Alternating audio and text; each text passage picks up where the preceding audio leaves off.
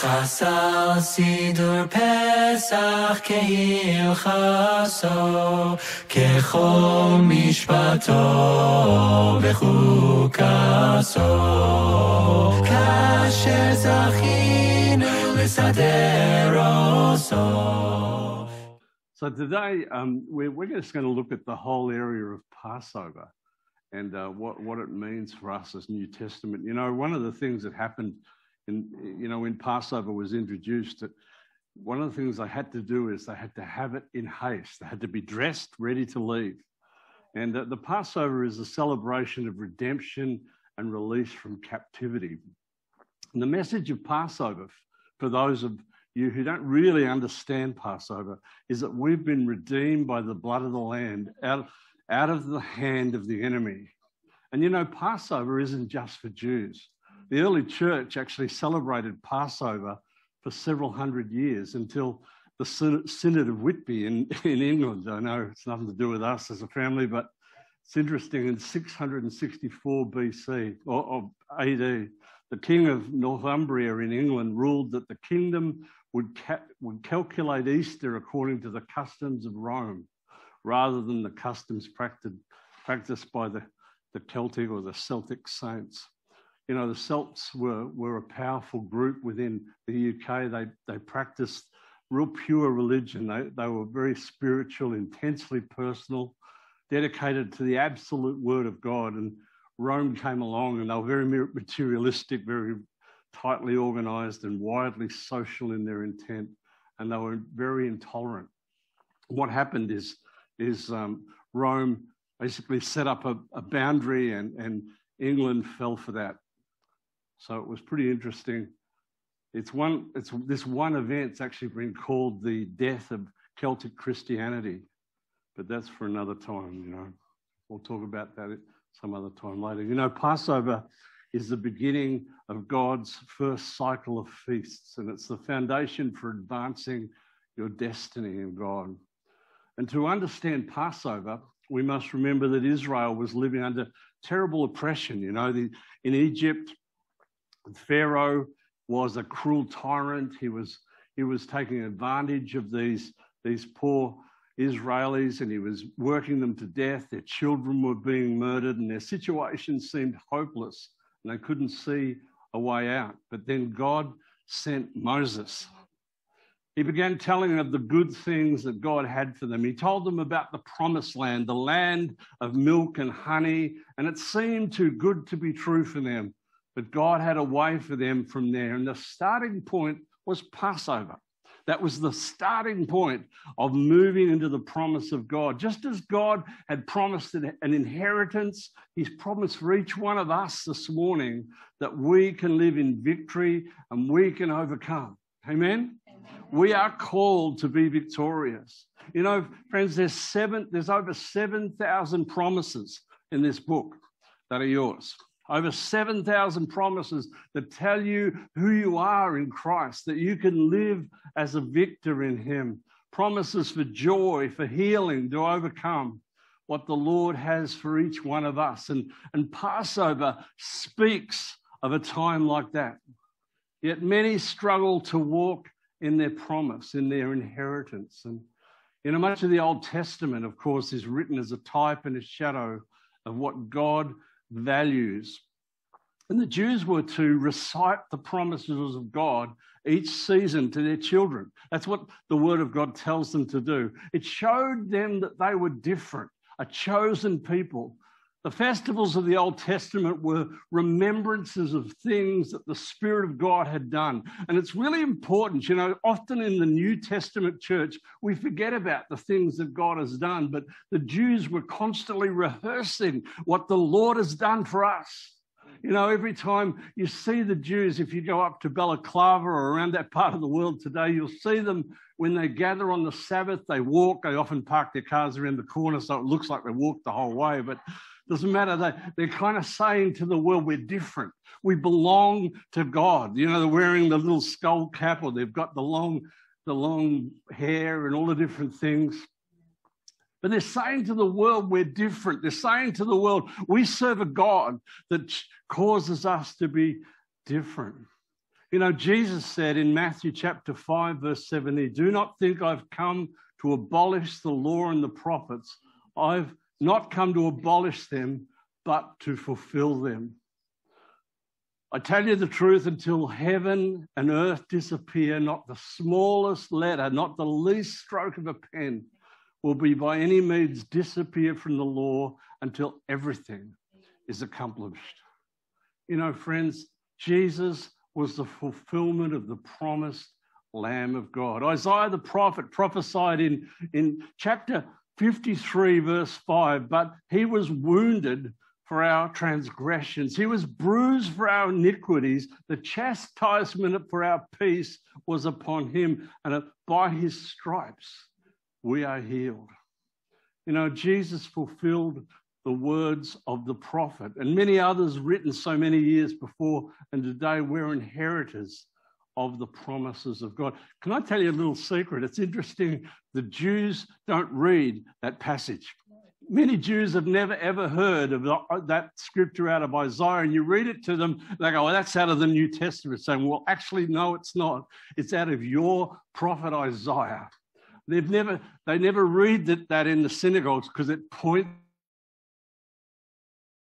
to Jesus. In fact, it's probably one of the most powerful passages out of the Word of God for a Jew to hear that this is what the gospel was about.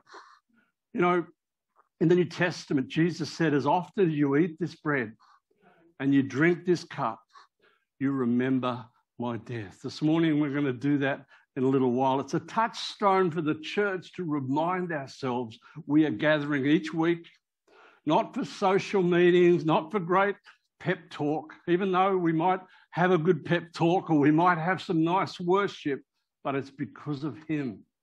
When we celebrate communion, that's why he said, do this as often as you meet together. The problem is we mostly forget. We easily forget what God did. We think church is about a social time, but it's not. It's about Jesus. It's about all he did.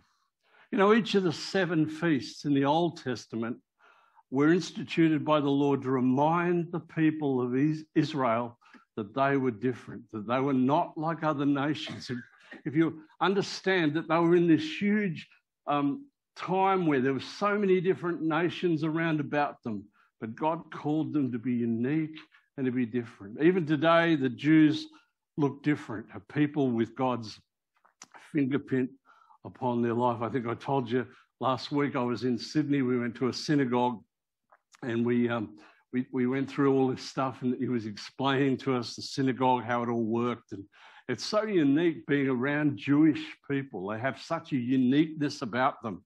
They are set apart in that way. The way, you know, it's really interesting if you look at what God has done in history, the way he has restored Israel. It's the only dead nation that has been resurrected in history. A prophetic fulfillment of Isaiah 66, verse 8. Who has ever heard of such a thing? Who has ever seen things like this? Can a country be born in a day? On May 14th, 1948, David Ben-Gurion, the chairman of the Jewish Agency for Palestine, announced the formation of the new state of Israel. Never heard of, that a nation can be born in a day. Tremendous opposition, but God fulfilled his prophetic promise. You know, even the Jewish language, Hebrew, had fallen into disuse. A Jewish scholar named Eliezer ben Yehuda taught Hebrew to his family, and he kept the language alive. It was a dead language. He eventually started teaching others, and that dead language was resurrected, and today it's the official language of Israel. Friends, that's a miracle that God brought back a dead people. He brought back a dead language, and he's saying to the world, this is a sign and a wonder that I am on the throne. Everything about Israel's preservation is supernatural. As a nation, it's a timepiece for God. You know, the 7 feasts in the Old Testament is a prophetic timeline to the work of God in the earth, a shadow, if you like, of things to come. As with everything God does, his stamp is all over these feasts. And I've shared this before, but it's so powerful, you know. There's 7 churches, 7 spirits, 7 stars, 7 seals, 7 trumpets, 7 vials, 7 personages, 7 dooms, 7 new things. 7 symbolizes the spiritual perfection in God. And every time you see this pattern in Scripture, you're seeing the stamp of heaven. It's saying, this is my work. This is what I'm doing. You know, all of life revolves around this number. 7 is used over 700 times in the Bible. It's used 54 times in the book of Revelation alone. There are 7 days in a week, and 7 is stamped through the Scriptures as God's fingerprint. You know, in the human body, 7 is a strong factor. Changes take place in our body every 7 years. There's 7 bones in our neck. Did you know that? There's 7 holes in your head. There's 7 bones in your ankle. You know, there's 7 bones in the face. There's 7 notes in the musical scale. All other pitches are a variation of these. And 7 speaks of perfection. It's amazing, isn't it? It's such a wonderful thing when you understand that God's fingerprint is on so much of life. You know, the 7 feasts speak of the perfection of God and his plan that will be fulfilled. Each feast is a layer upon a multiple layer in God, a perfect plan being outworked. You know, we haven't got time to study each of these, but let's look at a scripture out of Leviticus this morning. Leviticus chapter 23, verse 1. And this is the Lord speaking to Moses. He said, speak to the Israelites and say to them, these are my appointed feasts, the appointed feasts of the Lord, which you are to proclaim as sacred assemblies. There are 6 days which you may work, but on the 7th day it is a Sabbath of rest, a day of sacred assembly. You are not to do any work. Wherever you live, it's a Sabbath to the Lord. These are the Lord's appointed feasts, the sacred assemblies you are to proclaim at their appointed times. Now, we haven't got time to unpack all 7 of them this morning, but I just want to look for a few moments at the Passover, which is the first of all the feasts in God.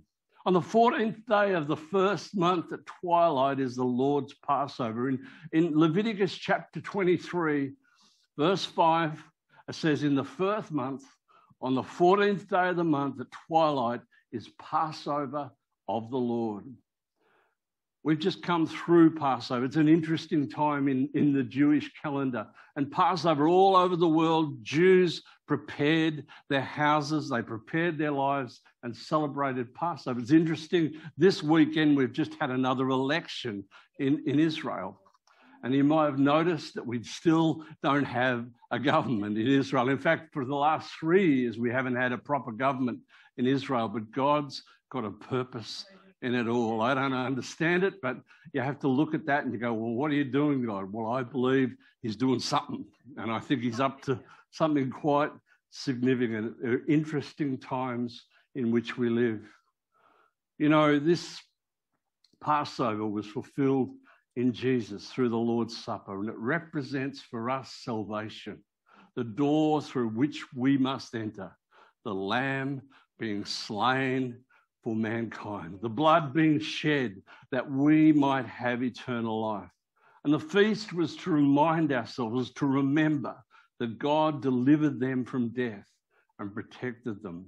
Now, the name Passover is derived from the Hebrew word Pesach, which is based on the root Passover, and it refers to the fact that God passed over the first houses of the Jews when he was slaying the firstborn of Egypt during the last of the 10 plagues. If you remind yourself of that, those 10 plagues, and the Israelites were preserved because they put blood on the doorpost. That was the beginning of Passover.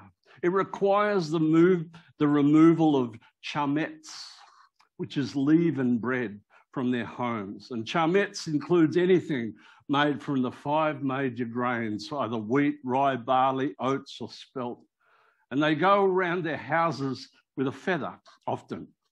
We live next door to a Jewish couple, and I was talking a while back to the woman, the lady, her name's Sue. She's a really lovely lady. But she says, you know, she was brought up every Passover. They would go around the house with a little feather and they would dust out the shelves, dust out the refrigerator with this one feather. Very symbolic. The removal of chametz commemorates the fact that the Jews left Egypt in a hurry and they didn't have time to let their bread rise. It's also symbolic of the fact of removing the arrogance and the pride from our souls. Because, you know, when you think of what does this mean? What does bread mean? What is the whole understanding of that? It talks about the puffiness of humanity. The grain product they eat during Passover in place of chametz is called matzah. Anybody tried matzah? It's awful. It's flour and water. That's all they make it out of. It's not allowed to have salt, not allowed to have anything else in it. It's literally these little biscuits that look like salada crackers that taste like nothing much. Matzah is unleavened bread made simply from flour and water. It's cooked very quickly, and it's traditionally viewed as the bread the Jews made for their flight from Egypt. It's also referred to as the bread of affliction. The process of cleaning the homes for chametz in preparation is an enormous task. As I said, the Jews spend several days and even weeks scrubbing down their houses, their kitchens, the inside of everything in their homes, covering all surfaces with foil or shelf liner that came in contact with chametz during the year. On the night before Passover begins a formal search of the house. This is called Bedikat chametz, which searching for the unleavened bread. And they'll get a torch and they'll get their little feather. And the search is ceremonially, not a torch. They used to have a candle. These days they use a torch. They'd walk around with a candle looking for the last pieces of bread, and often part of the entire Passover meal. After the search, a small paragraph is recited by the Jews to nullify any additional chametz that could not be found. They say, all leaven or anything leaven which is in my possession, which I've neither seen nor removed, and about which I am unaware, shall be considered naught and ownerless as the dust of the earth. That's a thing they do before they celebrate Passover. They take it so legally. The morning after Passover begins, any remaining chametz in one's possession must be burnt.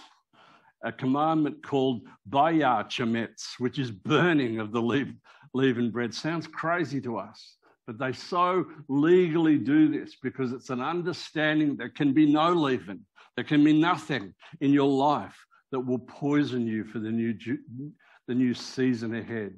Today, many towns establish a community site where large bonfires are created and all the residents come to destroy their chametz together. All the Jews come and burn up the last of their breadcrumbs. And the day before Passover is also a fast day for the firstborn males, commemorating the firstborn Jewish males in Egypt that were not killed during the final plague. You know, Jesus grew up celebrating the Passover every year.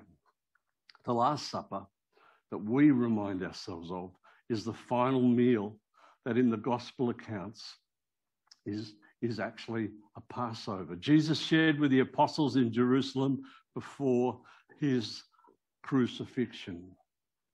The ritual was fulfilled the day through him. He was the Paschal Lamb. He was the Passover.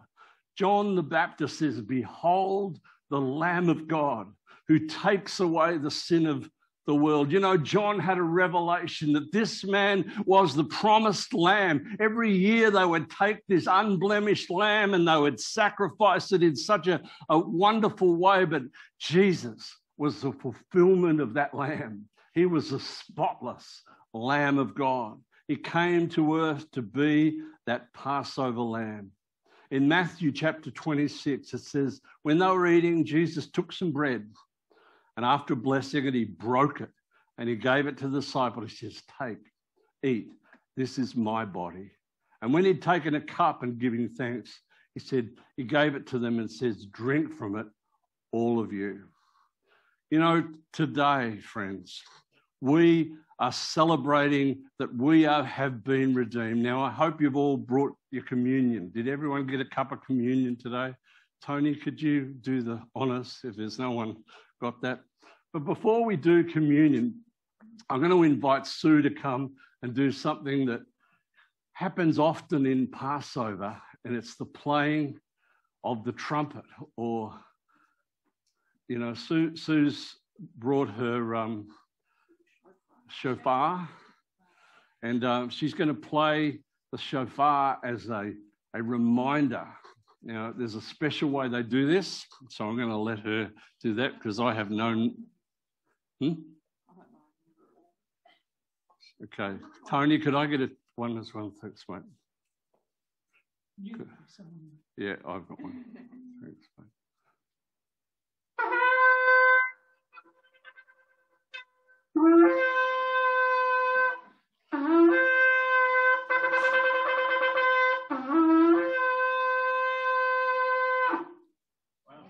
Woo. Amen. Okay, today let's open our communion, take the bread.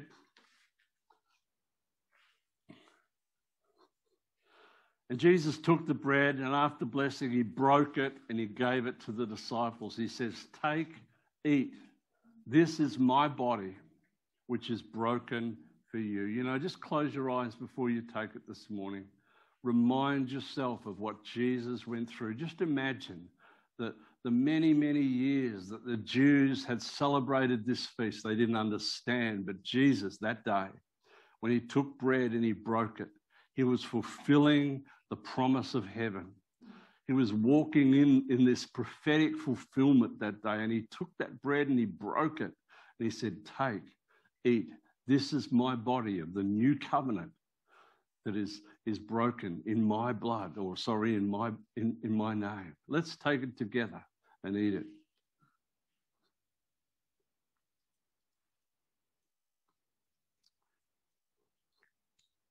Amen.